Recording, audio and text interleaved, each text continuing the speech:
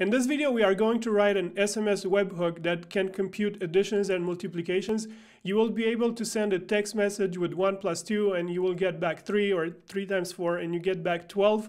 We are using Twilio as our SMS service provider, and for writing the webhook, we are going to use Microsoft Azure Functions. You can adapt this method to work with Google Cloud Functions or AWS Lambda. There are videos on this channel that show you how you can write Cloud Functions or functions in AWS Lambda. The source code will be in the video description as always. The way webhooks work in general is that we have an external service, in our case Twilio, and we register our own URL, the webhook, into this service.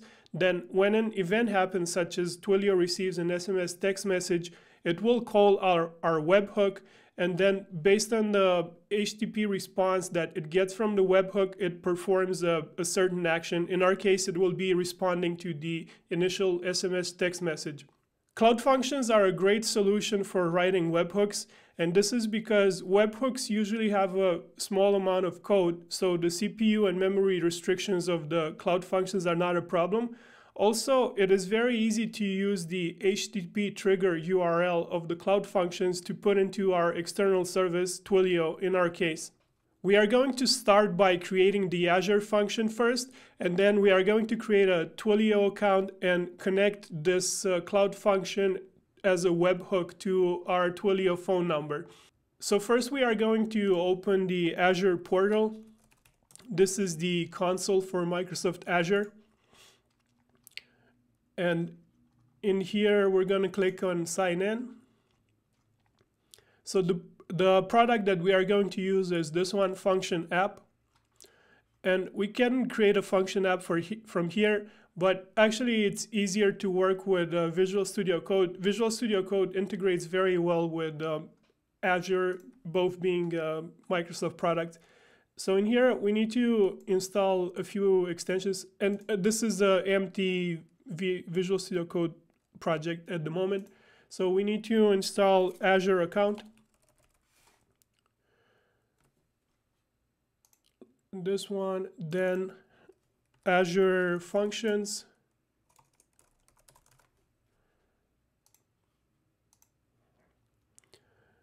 And Azure Resources. Okay, this one I already have installed. And once we did this, we'll see that this tab will appear in the side menu. You might need to sign in into your project. I had these extensions installed before, and I already did that. And in here, we see that we have a section with functions, and we are going to click on Create Function. It says selected folder is not a function project, create new project, yes. And we're going to do it in Python 3.9, and it's going to be an HTTP trigger function.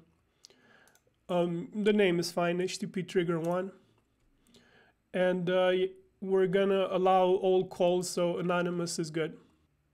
Okay, the function was created, and we see that it already pre-populated this code that it gets our name, and then it will return hello name. This HTTP trigger executed successfully. So now we can run this function locally by going to this run and debug tab in here and just click this run button right there.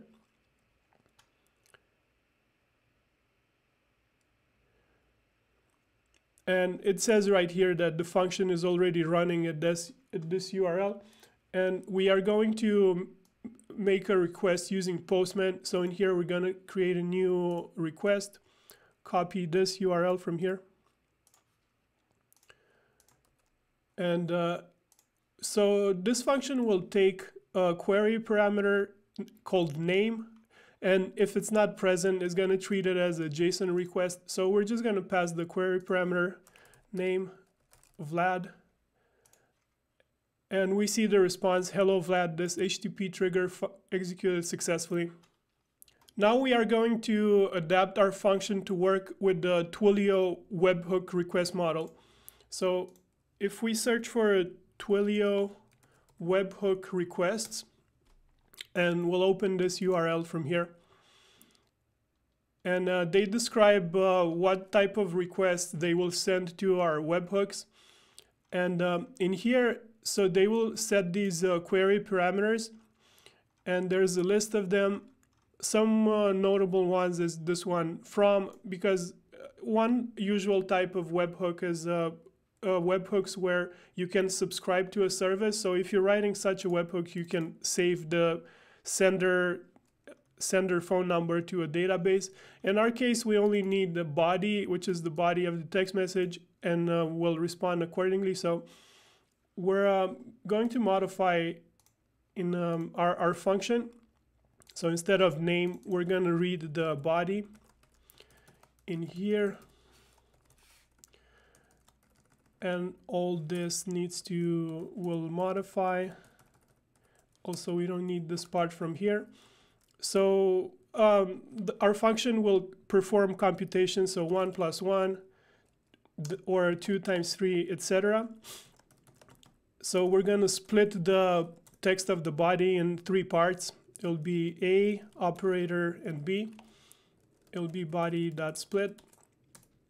So now if the operator is plus, then we're going to compute the result as integer of A plus integer of B. And if the operator is multiplication, the result will be integer of A times integer of B. And now our response will be the answer is, and instead of name, it will be result. Everything else we can delete. So now this function stopped, and we need to run it again.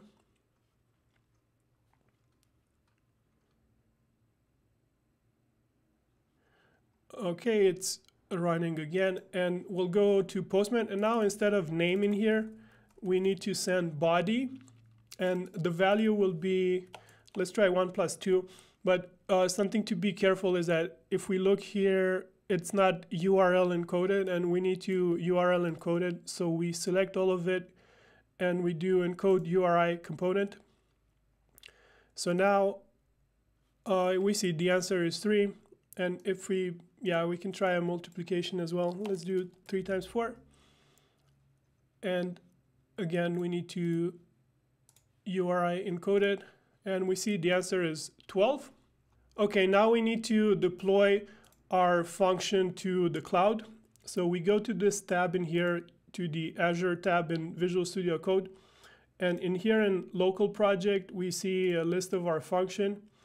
So we can we click this button right here. Which one was it?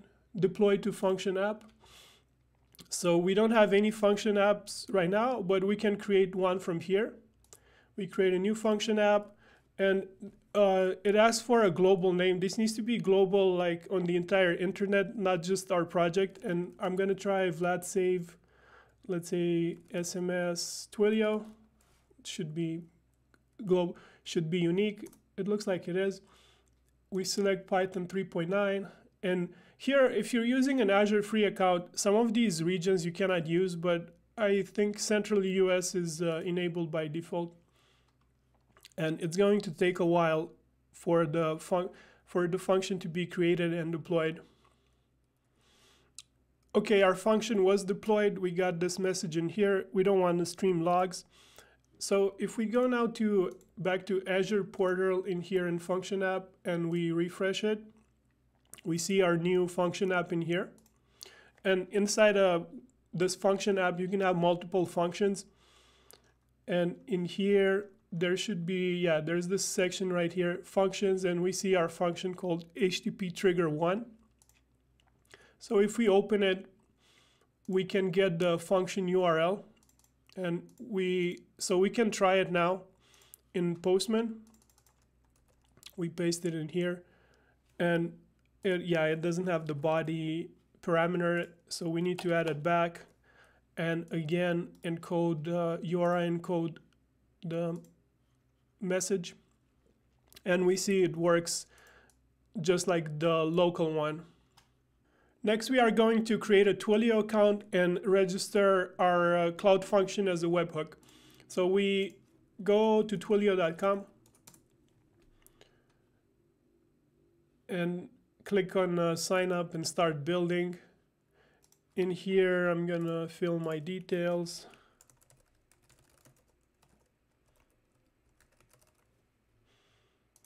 Okay, gonna suggest a password. Need a few more characters. Should be fine.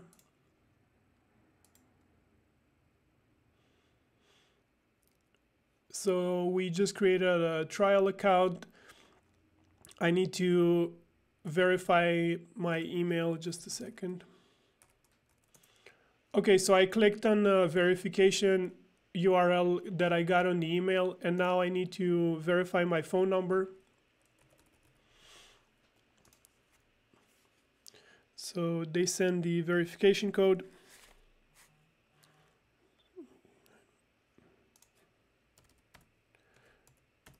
Like that.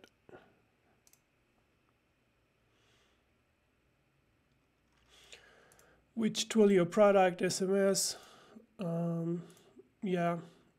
How do you want to build on Twilio with code? What is your preferred coding? Python?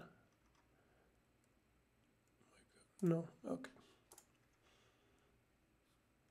What we need to do now is go to phone numbers, active numbers, and we can buy a number using this trial credit that we have when we created our account. And in here we have different options for phone numbers. We're just gonna get the first one. It says $1 monthly fee for using this number. We just purchased it, and then we can go to configure. And if we scroll down, so we can set webhooks for voice and fax, but the one we need is actually a webhook for SMS messages when a message comes in. So in here, we're gonna copy our HTTP trigger. We're gonna stop at the question mark because we don't want the query params. In here, we're gonna select HTTP GET. Now we save it, the changes, and because it's a trial account, we can only receive messages and send them back to verified caller IDs. And in here, yeah, I have my phone number verified, so it's all good. And now we can try it out. So we copy this phone number, and I'm going to open my Google Fi account so I can start sending messages to this number. And we can try it out. So 1 + 2, let's see.